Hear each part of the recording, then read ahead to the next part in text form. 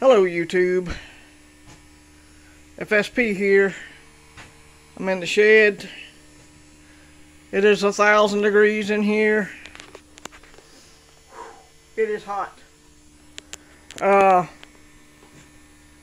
I wanted to get out here and organize a few things and bring you a video today. I may have mentioned this before in a live stream, but okay, the scenario is you had 2 years worth of food, you were a prepared patriot, but you chose to help some people. And because of that, your supplies dwindled down faster than you thought they would. So now you and your crew are out of food. There's no word on when power will be restored, utilities will be restored.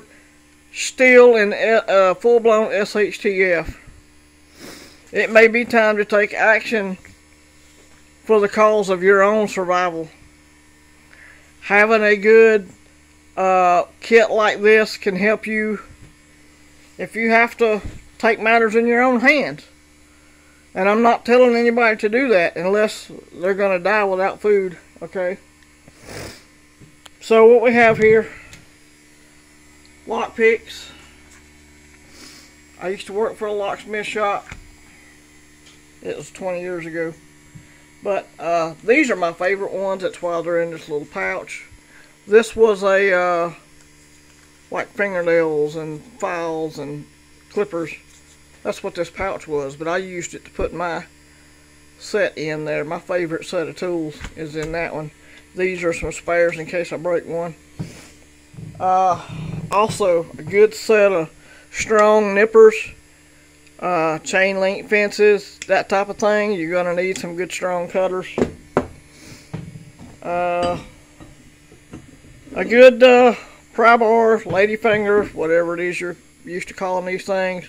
I picked this one up at Walmart. It's a Hyper Tough. I would also suggest a long crowbar as well. I don't have one of those yet. I'm still working on my kit here. A good chisel.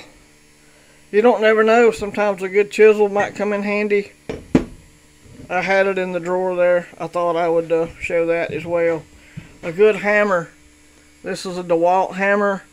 This is something you could use to stick in a door jamb, possibly get access to possible supplies. A good steel handled hatchet or an axe would be better. I don't have an axe yet.